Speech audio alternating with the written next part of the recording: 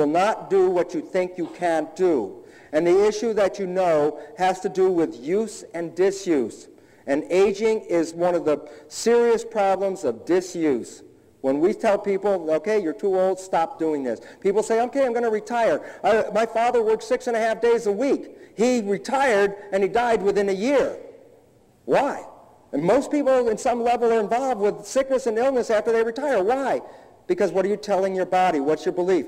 You are finished. You are finished. And the significance is this. When we start to pretend we're finished, we stop doing things. When we stop doing things, the body will start to resorb the structures. Things like osteoporosis. Why do so many people have osteoporosis at that age, that older age? Well, how many of those people, for the greatest exercise, turn the television on and off? If you sit down and you do not exercise, then the system will take itself apart. You don't have to be old for this to occur. I get to have a 10-year-old kid with a broken arm, and when I put a cast on that kid's arm, and I come back 6 weeks later and take the cast off and compare the muscles, there's going to be half the amount of muscle in the arm. And the bone density is going to be greatly reduced, showing osteoporosis, if that was what your assessment was. And the bottom line is the kid doesn't have osteoporosis. What's the function? He's not using it. And just recently, it has been repeated several times now, the primary cause or contributing factor of Alzheimer's, lack of use of the brain. That when people separate and as they get older stop communicating, this is one of the main contributors to dementia.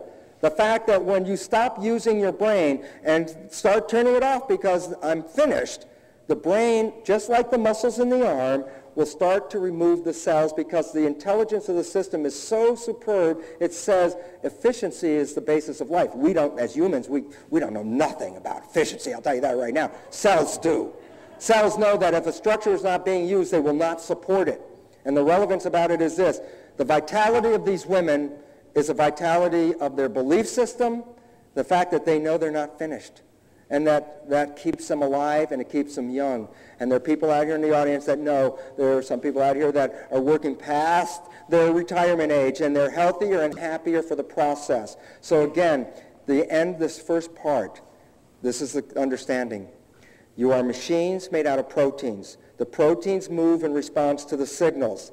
The signals are controlled by the membrane, which reads the signals and then adjusts the body by sending signals to the body to respond to the environment. That the environmental signals are perceptions by definition. You saw it. Awareness of the environment through physical sensation is perception.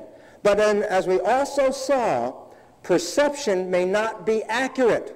And when a perception is not accurate, then it's really a belief more than a perception. And the bottom line is this. The conclusion is that beliefs run the genes. And we know this in many cases, especially people that have terminal cancer. The only ones that can really get out of that pronouncement of death are the people who do what?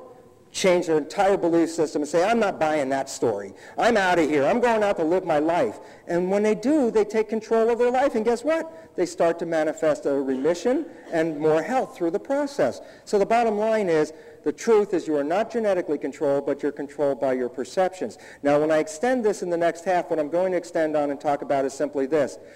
The signals that are in the environment are not just physical signals, as materialistic Newtonian biologists believe. That energy is equally valuable in eliciting biological systems, and I'll demonstrate that, as well as molecules.